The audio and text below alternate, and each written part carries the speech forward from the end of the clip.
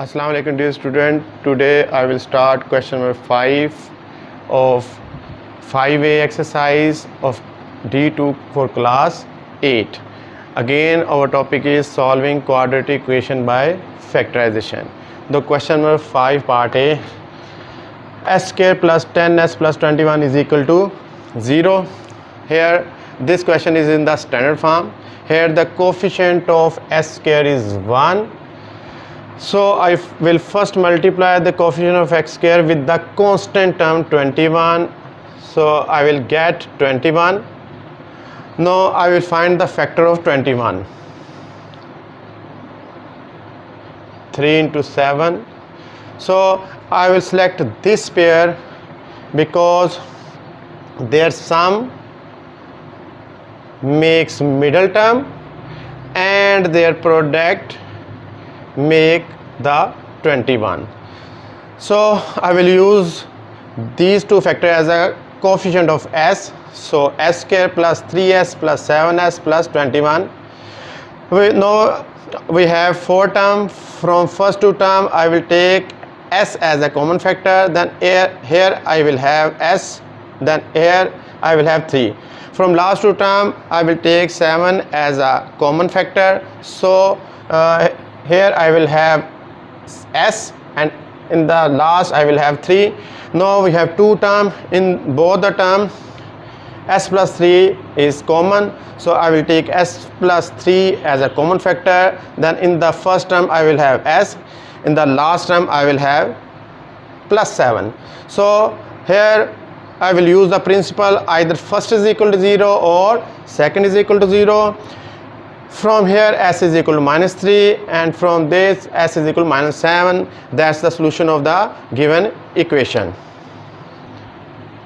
Next, question number 5 part C, u square plus 6u minus 27 is equal to 0. Now the equation is in the standard form. Here coefficient of u square is 1. I will first multiply coefficient of u into constant term. I will get minus 27. First of all I will find the factor of 27. So 1 into 27, yes, 3 into 9. So I will select this pair because their difference form middle term and their product form minus 27. So I will use 9 and minus 3 as a coefficient of u. So u square plus 9u minus 3u minus 27 is equal to 0. In the first 2 term I will take u as a common factor. So I will have u plus 9. From last 2 term I will take minus 3 as a common factor. Then here I will have u plus 9. Now we have 2 terms. In both the term we have u plus 9. So I will take u plus 9 as a common factor. In the first term I will have u. In the last term I will have minus 3. Now here I will use the principle either first is equal to 0 or second is equal to 0. From here u is equal to minus 9 and from here u is equal to 3. Now question number 5 part C. The equation is in the standard form. 6x square minus 29x plus 20. First here coefficient of x square is 6 and the constant term is 20. First I will multiply 6 into 20. I will have 120. Now I will find the factor of 120. 1 into 120, 2 into 60, 3 into 40, 4 into 30, 5 into 29. So I will select this pair. I will select this pair because 24. Sorry, 5 into 24. Now I will select this pair because minus 5 minus 24 makes middle term minus 29 and their product form 120. So I will use minus 5 and minus 24 as a coefficient of x. So 6x square minus 5x minus 24x plus 20 is equal to 0. From first two term I will take x as a common factor. So 6x minus 5. From last two term I will take minus 4 as a common factor. So 6x minus 5. Now we have two term. In both the term we have 6x minus 5 as a common factor. So here I will have x, here I will have minus 4. Now either first is equal to 0 or second is equal to 0. From first x is equal to 5 by 6 and from second x is equal to 4. That's the solution of the given equation. Now question number 5 part H. The equation is in the standard form. 2z square minus 3z minus 14 is equal to 0. Here the coefficient of z is 2 and the constant term is minus 14. So their product is minus 28. First of all I will find the factor of 28. 1 into 28, 2 into 14, yes, 4 into 7. So I will select this pair because minus 7 plus 4 form middle term minus 3 and their product form minus 28. So I will use minus 7 and 4 as the coefficient of z. 2z square minus 7z plus 4z minus 14 is equal to 0. Now we have 4 term. From first two term I will take z as a common factor. So I will have 2z minus 7. From last two term I will take 2 as a common factor. Then here 2z minus 7. Now we have again 2 term. In both the term we have common factor 2z minus 7. So I will take 2z minus 7 as a common factor. In the first term I will have z. In the last term I will have plus 2. Okay, either first is equal to 0 or second is equal to 0. From first 2z is equal to 7. From second z is equal to minus 2. So z is equal to 7 over 2 or z is equal to minus 2 is the solution of the given equation.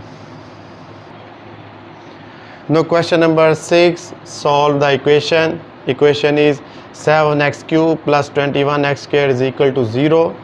First of all I will take, now we have 2 term.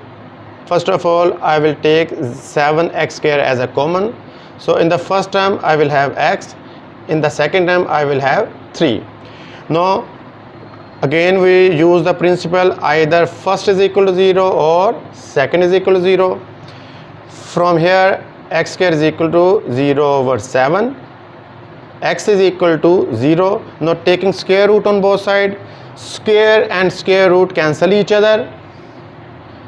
Then x is equal to 0. X plus 3 is equal to 0. X is equal to minus 3.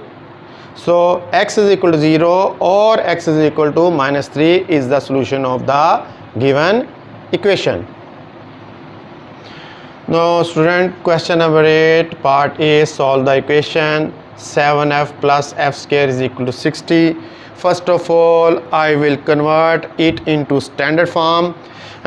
Student, as the standard form is ax square plus bx plus c is equal to 0. So first of all I will convert this into the standard form. So f square plus 7f minus 60. So here the coefficient of f square is 1, coefficient of f is 7 and the constant term is minus 60. First of all I will multiply the coefficient of f with the constant term, then the product is minus 60. So first of all I will find the factor of 60. 1 into 60, 2 into 30, 3 into 20, 4 into 15, 5 into 12. So I will select this pair because their difference form middle term and their product is equal to minus 60. Okay, so I will use 12 and minus 5 as the coefficient of f. So f square plus 12f minus 5f minus 60 is equal to 0. From first two term I will take f as a common, then here I will have f plus 12. From last two term I will take minus 5 as a common, so f plus 12. Now we have two term, both the term have f plus 12, so I will take f plus 12 as a common factor. In the first term I will have f, and in the second term I will have minus 5. Either first is equal to 0 or second is equal to 0. From here f is equal to minus 12 and f is equal to 5. That's the solution of given equation. Now part B, students, will be your homework. Next, question number 9. Solve the equations. Part A, k into 2k plus 5 is equal to 3. First of all, I will convert above equation into standard form. As we know, standard form is ax square plus bx plus c is equal to 0. So first of all, k will be multiplied with both 2k and plus 5. So 2k square plus 5k, 2k square plus 5k minus 3. Now here the first term is 2k square, so the coefficient of k square is 2 and the constant term is minus 3. First of all I will multiply 2 with minus 3, then I will get minus 6. So first of all I will find the factor of 6, so 1 into 6. I will select this pair because 6 minus 1 makes 5, which is the middle term, and the product of 6 and minus 1 is equal to minus 1 is equal to this. So I will use 6 and minus 1 as a coefficient of k. So 2k square plus 6k minus 3 is equal to 0. Again we have 4 term. From first two term I will take 2k as a common factor. So here I will have k plus 3. From last term I will take minus 1 as a common factor. So here k plus 3. Now we have two term again. Both the term have k plus 3. So I will take k plus 3 as common. So in the first term I will have 2k. In the last term I will have minus 1. So either first is equal to 0 or second is equal to 0. From here k is equal to minus 3 and from here k is equal to 1 over 2. That's the solution of given equation. No student, that's enough for today. So I will meet you in the next lecture. Till Huda Hafiz.